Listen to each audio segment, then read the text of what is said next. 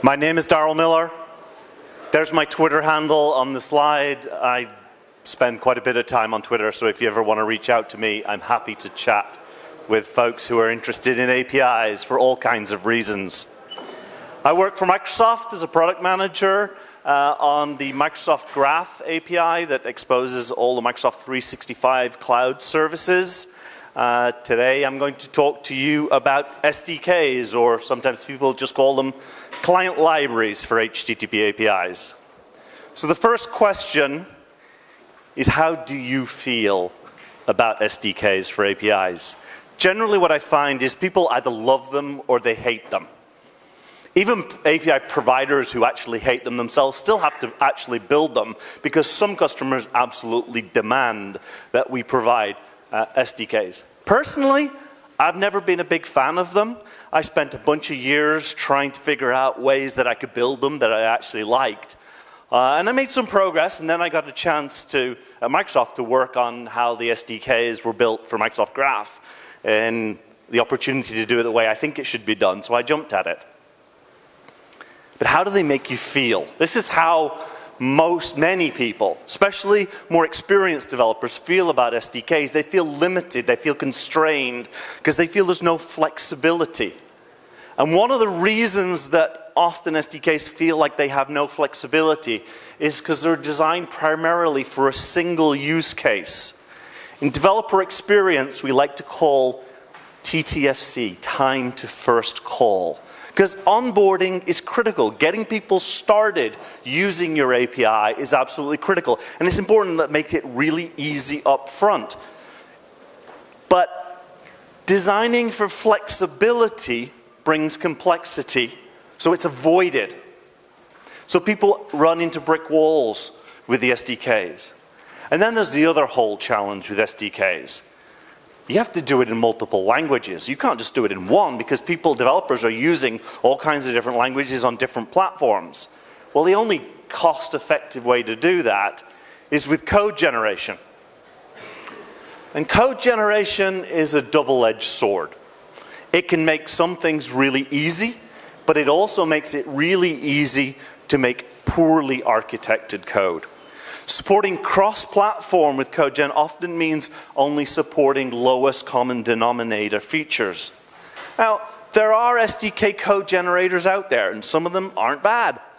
And so management kind of go, this SDK thing, what is it? You just take an OpenAPI description, you feed it to Swagger CodeGen, boom, you're done. We don't need any work done. We only have to assign 1 or 2 developers for those 8 languages that we're going to support. But the end result is often poor with limited flexibility.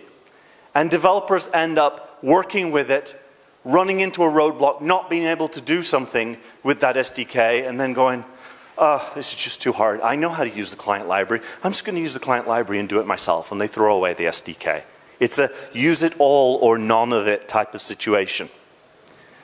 And what we really need is a kit. It's called a software development kit for a reason. We should be able to pick and choose the parts that we want to use. So the new users get their fully streamlined approach, so they get a really great time to first call. But folks, when they actually start building commercial products that we need to ship, we need that flexibility, and we need to be able to fine-tune certain things. We want to be able to get under the covers, peel off the layers, just use the parts that you want to use, that we don't have to build ourselves. Users need to have choices. So what we're going to look at today is the approach that we're starting, and this is really just starting on the Microsoft Graph team, to build better SDKs for all of our users. So the place that I start is what most developers are familiar with. On your native platform, you have some kind of HTTP library. I don't think there's a platform out there in the world that doesn't have some kind of library to help you make HTTP calls. And generally, they'll have these 3 components. An HTTP interface for doing get, put, post, delete, if you're lucky, options trace, head. And often there'll be models for a request object and a response object. And devs know this. They know how to make calls using this library, but some stuff's just a pain, so we want to make some things easier for them. So one way we can do this with another common pattern that is supported in a lot of commercial libraries, it's called using a middleware pipeline. And middleware pipelines are awesome for applying cross-cutting concerns. We'll dig into it more deeply in there. So you can insert extra capabilities there, but still use your natural native library the way that you're used to using it. But we can do more.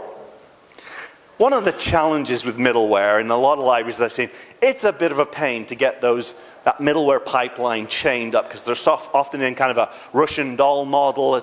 And you often have very standard things that you want to set up every time you created your native HP client library. So default headers, default timeout values. So let's throw in a client factory.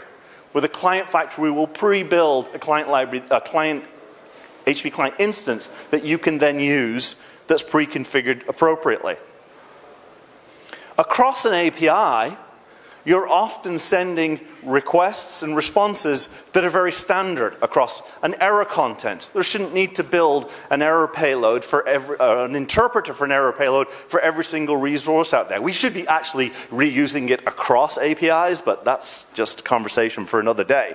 But paging, batch requests, multi-part content, these are things that should just come out of the box with SDKs. And we're not talking about any particular domain at this point. Response handling. For a lot of status codes, we can, out of the box, here, this is what our standard behavior is for a 429, for a 413, for a 503, a 502. Out of the box stuff. If you want to do something different, you should be able to. Like, you shouldn't be locked into any of these components. It should be pick and choose. At the moment, we've not done any code gen. This is all core capabilities. But we can add more value with code gen. We can layer a nice, clean, simple service client on top that helps us to discover the different capabilities that are available in the API. And we can auto-gen this from some kind of API description language. Not suggesting which one you should use, but there are good ones out there. Code-genning models. Like, nobody wants to have to hand code a bunch of classes for types that you need to use within the domain. And also request builders. There's a lot of value in being able to build classes that create requests in a particular way that is designed for a particular API. I'm going to layer one more piece over the top of that, which is a notion that it's kind of a crappy name, but it was kind of the best I could come up with, is tasks. So the idea of a task is supporting scenarios where you have a coordinated set of HTTP requests to achieve some common goal. So let's dig a little bit more into middleware. You've got HTTP, you're making a request, you get a response back from your service. What are the kinds of things we can do? We can put authorization handlers in there to generate tokens automatically. We can deal with redirects automatically. Caching, private caching, is a vastly underused capability on client side. Bundle it in your SDK. Retry handling. Who wants to deal with 429s when it can be just done automatically? Now, some of these particular capabilities require some extra support infrastructure. Auth handler, don't rewrite your own auth handling stuff. There's libraries out there that can do it. So write an adapter to some standard library. We use, Microsoft, we use an MSAL library, which the auth team are building for auth 2 against Azure AD. Obviously, you'll need some kind of storage provider for being able to store tokens, refresh tokens in there. But you can use those storage providers for other things. If you get a redirect that's a permanent redirect, why don't you actually persist it? Because if somebody makes another request, it's a permanent redirect. Store it in a storage provider so you don't make that request over the wire the second time. They say the best latency of a network call is no network call, right? Caching handler obviously needs a storage provider. Retry handling. When we first started building this, we're like, oh, that's really easy. We just, wait for you to get a 429, retry after. Header, we'll just wait for that time. But then what happens is other requests are coming in also.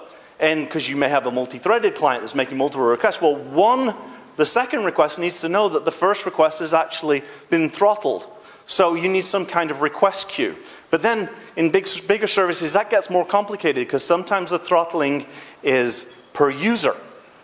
Because this user's been throttled, but that user hasn't been throttled. Sometimes, in the case of the Graph API, the Graph is a facade, the Microsoft Graph is a facade over many different workloads. So you can get throttled when accessing your email messages, but not throttled on any other services.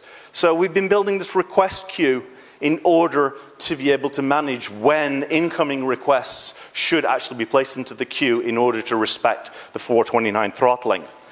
In order to be able to know the user, be able to do a user queue, is, well, we need to know who the user is. Well, these are kind of independent components. They're standalone components. One of the nice things about a middleware pipeline is you build these individual components separately and just insert them in the queue. If you don't want, like, one of the particular pieces of middleware that comes in that SDK pipeline, you can just take it out and put your own in. That's fine. They should be interchangeable. But then you end up with dependencies between them. I said the retry handler needs to know who the user is, but it's the auth handler who actually figures it out. So flow a piece of request context along the line, attach it to the request, attach the user to it, so information can actually flow down through that middleware pipeline. And we ended up actually attaching what we call middleware controls on there too, because each of these different pieces of middleware have a set of behavior based on default parameters. But sometimes you want to override it on a case-by-case basis. You're going in, you're downloading a 4 GB file. Maybe you don't want to do an automatic retry if something fails somewhere down the road. Maybe you want your app to actually take a moment, pause, ask the user, are you sure you want to retry this? So you can put custom configuration parameters into that middleware control object that again flows down through that pipeline. So there's all sorts of capabilities that you can build into this SDK, no code gen required, and add a ton of value to your consumers. Another major piece of the puzzle, it's wonderful, this pen, but it only seems to make it like halfway through the slide deck, and then I have to go back to the got to figure out why. Request versus content. We have this really bad habit when we build SDKs of just pretending that we're just doing RPC with a procedure call. And in an RPC signature, you have a method name and you have exactly the parameters that you're going to send, and you have exactly the things that are coming back. HTTP is a lot more flexible than that. And one of the ways you can take advantage of it is separating the request from the content. Imagine this package, the request is the wrapper. We don't know what can go inside it. You can wrap all kinds of different things with that wrapping. So we can take advantage of this. So if we start with our native library again, but I've added an extra piece, because in some client libraries, they actually model the body, whether it be a request body or a response body, as a distinct type. Sometimes it's just a stream, an array of bytes, a string, but you do have some kind of body. But there's value in adding some additional semantics to that payload you're sending over the wire. And when you're building an API, sometimes there's a lot of common concepts that you can implement. I mentioned before about error content. If you're dealing with webhooks, subscribing to a webhook can be a standard thing. It doesn't matter what it is you're subscribing to. Use a standard payload. Collection contents. There are even standardized media types for transferring collections across the wire. When you're dealing with a single entity, you can have certain standard things. And status monitor for long-running operations. Unfortunately, that was one thing the web standards bodies never actually standardized, but there's no reason why you can't do it within your API and make these as reusable classes. And of course, we can code gen also the model types, because again, we don't want to have to rebuild all of that. So we've got the content out of the way. Now we can do request builders. And there's a variety of different ways that you can do request builders, and you can give developers the choice as to how they want to do it. They want to just use templated with a URI template. They can build a template builder like that, and it can be core code. You want to get a bit more fancy, build a Fluent request builder, you'll probably have to code gen a Fluent request builder. So as they're typing the code in and they hit dot, they see the different resources that they can access and build that request for them, attach it to the particular content that they're trying to access, and life all gets easier for everybody. I want to dig a little bit deeper into this notion of content, because it has this really other interesting concept or characteristic of it being composable. So let's say you have this collection content that you're sending or you're receiving. You can actually wrap these things. So if I want to stream a content, you can wrap it inside a streaming content. It's still just a piece of HTTP content because we've abstracted it away. You have a multi-part content. You want to compress it. You wrap it inside a compressed content object, and it's still just a payload. It will be serialized to a stream of bytes. It goes on. You could sign and encrypt that content, that compressed content, that multi-part content. So this leads us to one other little interesting characteristic of content objects. Generally what we do is we attach a set of content headers. Now I know when you see an HTTP request, you just see a blah of headers. But there's actually a distinction between the headers related to the request and the headers related to the content. Usually they start with content dash. And if you read the spec, they actually call them out as separate things. Interestingly, if we go back to our first example, wouldn't it be nice to be able to sign and encrypt content that is streaming? But you can't, because headers, if you want some kind of signature, the headers go out first and the body comes out later. And if we're streaming it, how can we know what the set of bytes are that went over the wire and sign them if they've already gone out over the wire? We can't write the headers anymore. Except you can, because there's this notion called trailers. It's been in the spec for ages, just nobody ever really implemented it until fairly recently. The browser vendors actually started implementing trailer headers in the browser. The JavaScript Fetch API implements trailer headers. This model supports that concept. Which brings me to one of my favorite analogies, is you go into a car and you use the cruise control. If you go and look in almost every car I've ever been in, they have the exact same set of instructions. You want to do resume, accelerate, set, go. So I'll probably find it's different in Europe. If you're in North America and you go to any car, these are basic. They look completely different. The buttons, the knobs are different, but it's the same set of operations that you can apply. And when you apply that selection, it then takes care of the nitty-gritty of actually pressing the brake pedal and pressing the accelerator pedal. And this is a little bit what tasks are doing. It's raising that level of abstraction. So now you say, I want to achieve this goal, and there might be a bunch of HTTP requests that need to occur in order to make that happen. So you have some kind of task that is modeled within your SDK, and you say, the user wants to take this action. Well, we need some input parameters to configure it. And internally, you'll hand it an HTTP client that your factory created for you. And you hand it an HTTP client, and it will go off and it will make the request that it needs to. And maybe it will raise some state change events so that you can update UI to see the ongoing process of this task. And it will update the internal current state so you can maintain state between those different requests. But you wrap this whole concept up into a concept called a task. Now, it's a little easier to see it as a concrete example. APIs love creating these page collections where you return a set of things and then there's a next link.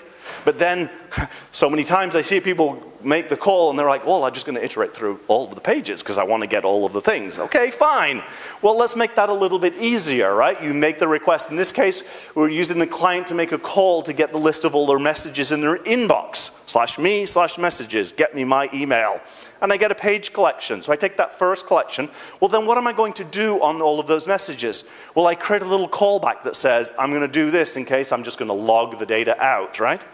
And then I create a page iterator. I give it a client. I give it a page collection. I give it the callback. And I say, just go for it. If you happen to hit a next link, make the call. So I've wrapped all that ceremony up inside my task. And the user can just get back to doing what it is they want to do.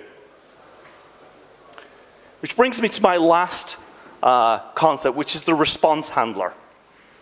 And if you look at code that people write in calling APIs, they build the request, they make the HTTP request, and then they do something with the response. And in most languages, it looks like that is just occurring in line.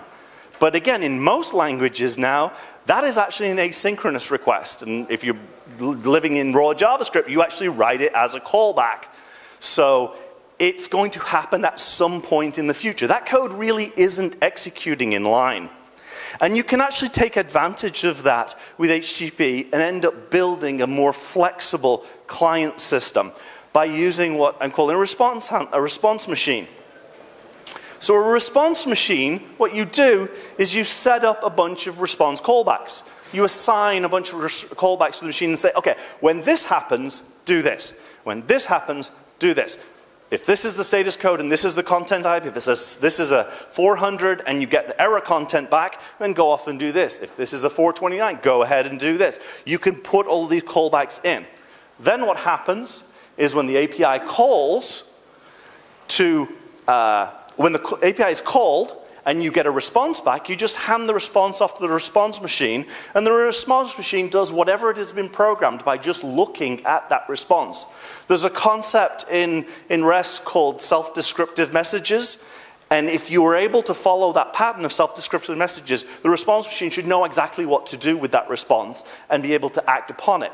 Now, obviously, we need to do something with the data that comes back, so when the dispatcher fires off to the response machine, often those callbacks are going to want to go and update some kind of application state, because we want to take that data that came back and somehow update our application with that application state. And you can, by building this kind of infrastructure, you can make it a lot easier to create reusable code and also flexible and evolvable code, because what today, an API may only return one status code, but tomorrow it returns a status code that you weren't expecting. Well, as long as the response machine has been programmed to deal with that type of response, it already knows how to deal with that particular response, even though it is a different API than previously. So, just to conclude, what I want you to think about is when you're building SDKs, generated code can actually only be a small part of the SDKs. And it's the generated code that is tough to get really good quality. But that's okay, because it only needs to be a small part of the SDKs. We should be building SDKs that bring value to all levels of developers, not just the getting started experience. We should be able to help everybody. And we can do that by building things in a more flexible way. And last but not least, don't hide that HTTP model. It is extremely valuable, and people need to be able to get access to that in certain scenarios. So make sure that people can peel away the layers, and they don't have to throw your SDK away when they hit an edge case. With that, thank you very much.